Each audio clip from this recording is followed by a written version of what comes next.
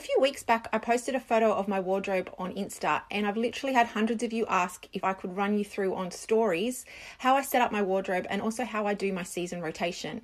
So I'm going to try and do that for you right now. So the wardrobe itself is actually a little bit hard to capture on stories because the lighting in here is not very good, as there's no windows, and also it's quite a tight little space. But we'll do the best we can. This is my husband's side, so he's got 4 drawers and the little dressing table top and the shelf above and 2 rows of hanging, which also includes his shoes on one of these little shelf things from Kmart, and also our spare coat hangers in that rose gold basket.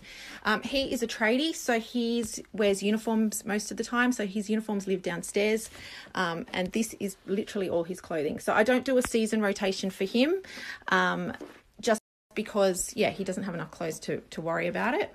Okay, so this is my side of the wardrobe. Again, I have the 4 drawers. These are leather drawer pulls from Interior Motives.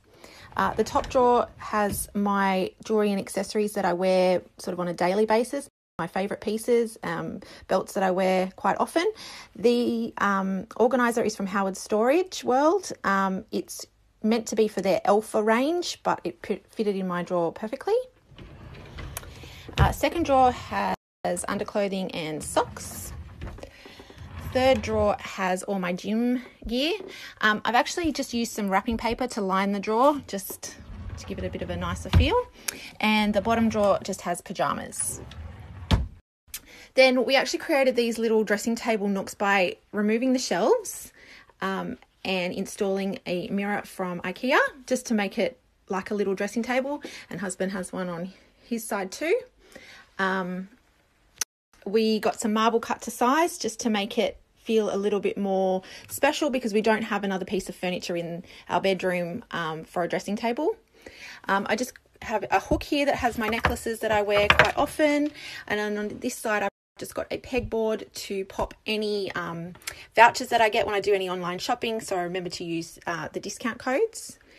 And I've just got my perfumes I wear on a regular basis. And then up the top here I've got these hat boxes from IKEA.